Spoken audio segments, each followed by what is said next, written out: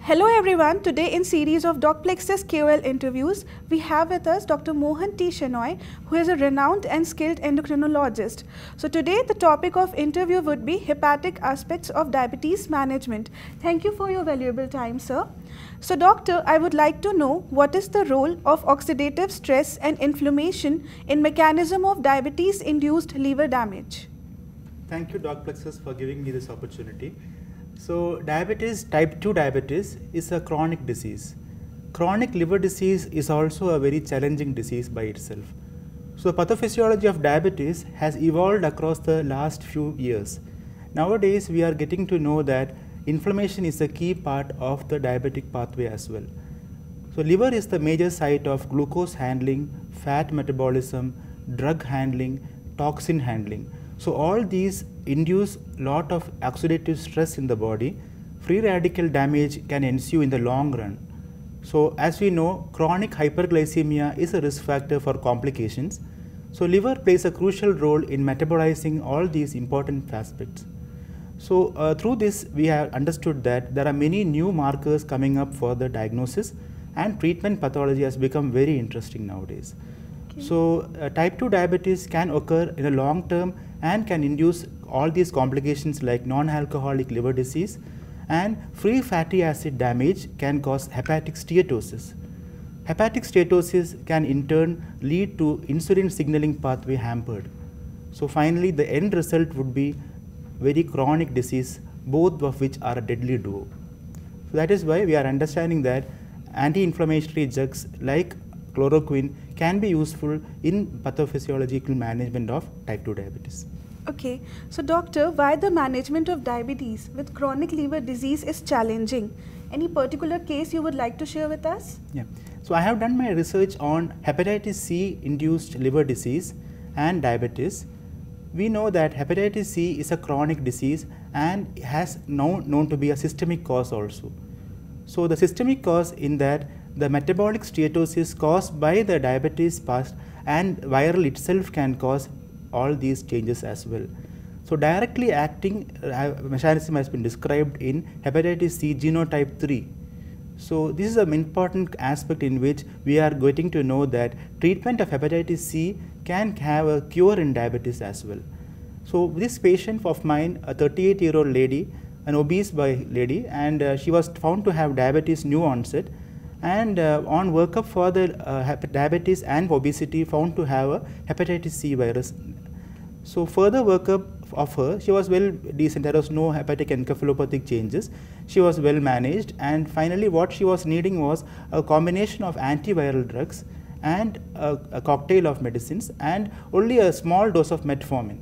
So her workup was proceeded, and we were able to identify that some inflammatory markers like vaspin, fibronectin mediate the hepatic damage, and diabetes could be well controlled, and she is now very healthy enough to manage her lifestyle. So this case taught me that hepatitis C is a systemic disease just like diabetes itself, and the management of hepatitis C is just done by the gastro, but we have to be diabetologists and endocrinologists have equal role to play in controlling the complications, because inflammatory damage can lead to insulin resistance. So insulin resistance can require a lot of dose of other drugs. So by giving the proper treatment accurately, we can prevent the long-term morbidity. Okay, so that was really a very well example and a case study about the relation of hepatic aspects of diabetes management. So sir, I would like to know what are the dose modification strategies for oral anti-diabetic agents in chronic liver disease? So this question, because we know that the challenge lies in managing a patient having both diabetes and liver disease. So liver disease, because liver is the major site of glucose metabolism in the fasting state and insulin action in the postprandial state. So oral anti-hypoglycemic drugs can have a potential of causing hypoglycemia. So we don't know, then the patient is not having a proper diet, patient has lot of vomiting and tiredness, we can document that liver disease can be a challenging itself. So the way liver is managed is also crucial in managing the diabetes. So oral hypoglycemic drugs, this aspect was made out by a consensus statement in 2017 by Indian Journal of Endocrinology and Metabolism, and this vividly highlighted the role of adjusting the dose, like metformin, all these sulfonylureas and the usually used drugs. They have to be given a dose adjustment, and some drugs have to be completely stopped in child C and child B once the decompensation is started. Decompensation means liver failure, hepatic encephalopathy, and even they go for the complications. So hypoglycemia is a most important complication dreaded in diabetes as well as in liver disease.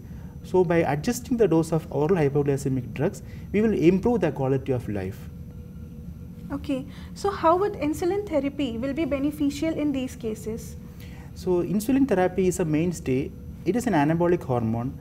Insulin acts through every part of the body, and insulin dose can be adjusted according to the needs of the patient.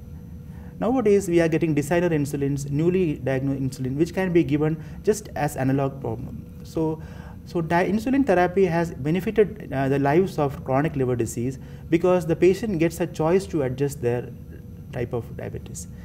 And the more important aspect is that liver and insulin, they are the most synergistic action. They are made for each other. So the insulin action can be benefited by properly managing the diabetes. Okay, so sir, any key message you would like to share with our Docplexus community of doctors? Yeah, this is a good venture, and the diabetes and endocrinology really require such ventures from our end. And the Docplexus community is a huge community, and we get to know that there are a lot of challenging cases discussed day to day. And with a lot of advent of technology, we can see that it is very easy to get through the message to the crowd. So even the patients who come across may have a highlight because all these things are relayed through the social media. So social media has good effects as well as a bad effect, but we should highlight that it has benefited a lot of patients.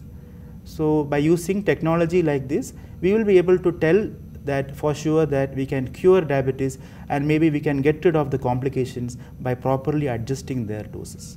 Okay, thank you doctor for being on our platform. Thank you.